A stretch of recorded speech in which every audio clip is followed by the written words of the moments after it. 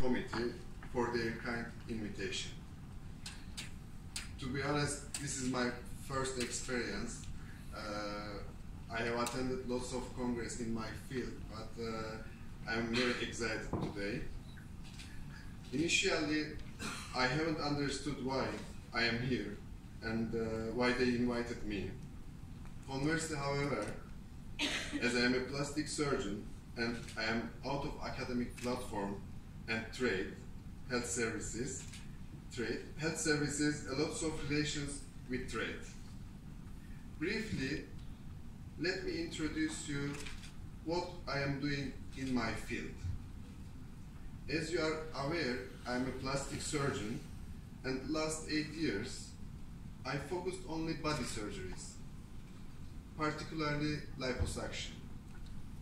I don't know if anybody interested. Last 4 years, I provide advanced training programs to my colleagues because of my experience.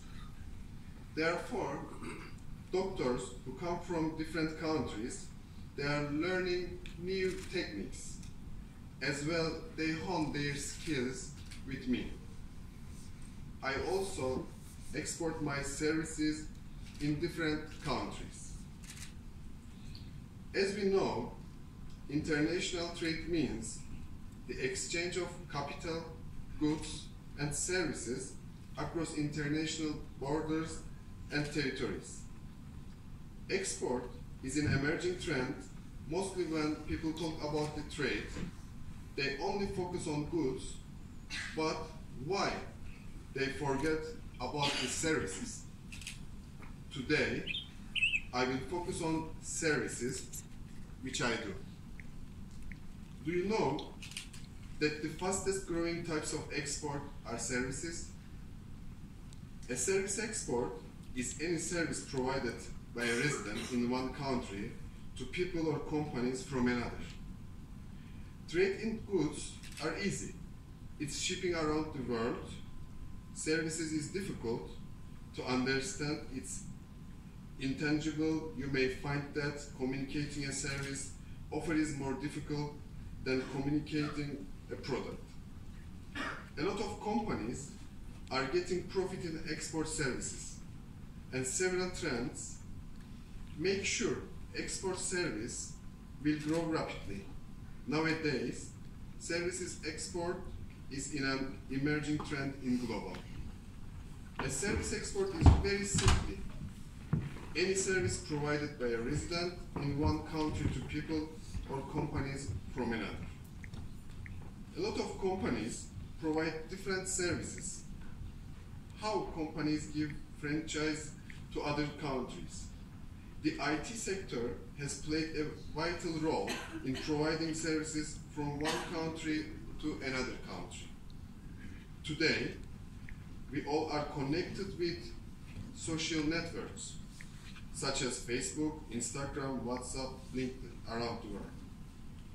In my medical sector, we get a report about patients located in another country, and we guided them through the internet.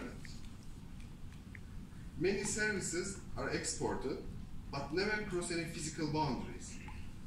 This may sound confusing, but here I would like to give you some examples. A local tailor creates a suite for a foreign visitor. Foreign visitor books hotels, tours, and a rental car while visiting in any country through Make My Trip and many other companies who provide core and supplementary information. All of these are considered exports because they are provided by a service provider in one country to an individual or company in another country. Today is a digital market. Consumer behavior has been changed. Consumer mindset has changed from mall to mobile. Through online purchasing, sitting at home, we order a lot of goods from the domestic market and the global market. All these goods are provided by services at our door. Many companies are already exporting services without realizing it. If you have shared your computer screen with someone outside your country via Skype, for example, to solve a problem together, you have export services. If you have presented an informational webinar and any of participants were located outside your home country, service has been exported during the webinar. Another practical example is, I will not go far, in your conference, this is a facility to present your paper through video, we saw previously. You can express your views without arriving the place. These all are export services. Not more, but least, I would like to conclude my words in one sentence.